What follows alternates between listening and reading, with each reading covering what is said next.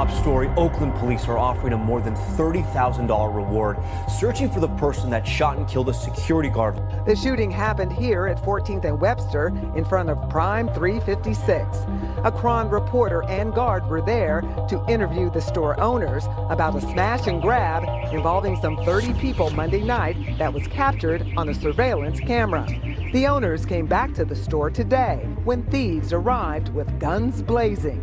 It's the nationwide increase in violent crime. The homicide rate in Oakland is at its highest point in almost a decade.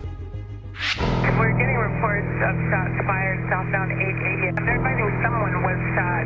There's a child that's bleeding from the head. Paramedics rushed that baby boy to Oakland Children's Hospital. Unfortunately, doctors could not save him. Little baby boy was just 23 months old, and Jasper was her only child. Losing such a young child gave many people pause while passing by that freeway today. I'm very sad for that young child that died.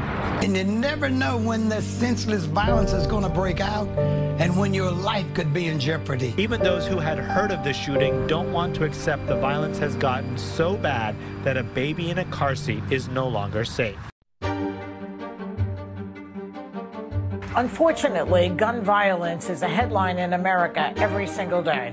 If you look at it, about 54 lives lost per day in this year. That's about 14 more deaths per day on average from the previous 6 years. As of 2018, it was estimated that there are approximately 400 million civilian-owned guns in America. That means there are more guns than there are people or cars in the U.S. By comparison, Americans own more guns per capita than any other country, accounting for about 40% of the world's total gun ownership.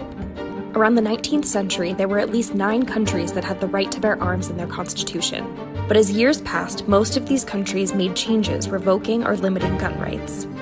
As of 2021, only 3 countries cite the right to bear arms in their constitution, and the United States is one of them. The reason for division over gun ownership isn't just because the U.S. owns the most guns. It's because it also has the highest rate of mass shootings, gun-related homicides, and firearm suicides among similarly developed nations. Gun violence in this country is an epidemic. Let me say it again. Gun violence in this country is an epidemic, and it's an international embarrassment. Most gun regulation laws were passed without much opposition until 1968, when President Lyndon B. Johnson signed the Gun Control Act. But this started to change years later when the NRA became an advocacy organization centered on the Second Amendment, bringing with it a huge influx of money. To stop a bad guy with a gun, it takes a good guy with a gun. The AR-15 is one of the most effective tools available to protect yourself and your family. We will stand and fight against any sure-to-fail form of government gun control. Their solution is to make you, all of you, less free. It's a fraud. What they're really doing is representing the interests of the gun companies. This is an organization that receives millions of dollars every year from gun companies directly. For decades, the NRA has pushed legislation that not only supported a lot of gun ownership and the proliferation of guns, but also stifled the study and spread of information, right, about the causes of gun violence. Nowadays, the NRA spends between $2 to $5 million annually lobbying for gun rights. And during the 2020 elections alone, the association spent $29 million in political campaigns. And we believe in freedom and liberty and the right to keep and bear arms. President Biden is not pushing legislation through Congress right now. It's a reminder of how difficult that is.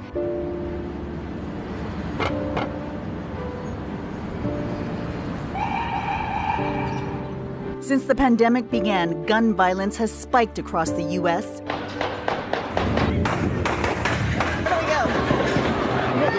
And some of the factors that really contribute to what we're seeing are the social and economic instability and inequality that we've seen consistently, but also particularly as a result of COVID. And what Chicago researchers identified is that gun violence is epidemic in relation to gang violence. These gangs have been identified by the FBI as having, in many cases, less than 10 people. They're just young people who surround themselves with the streets because, honestly, the after-school programs have been cut. A lot of the community resources have been cut. There are no jobs and there's no access to mental health care or anything else. Experts say COVID-19 has widened disparity, increasing tensions. 18-year-old Alton Span now charged with first-degree murder in the death of 24-year-old Chao Jianxing. Span confronted the U of C grad student when he was walking home. Xing was shot in the chest and robbed. He later died at the hospital. They end up going to a store and pawning the possessions for $100. $100 for Mr. Xing's and his family's grief.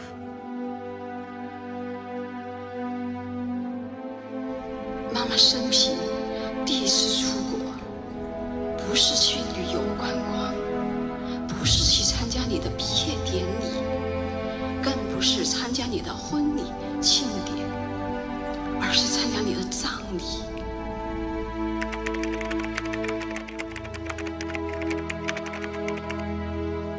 我们共同悲戚，我们共同愤怒，我们共同要求严惩凶手。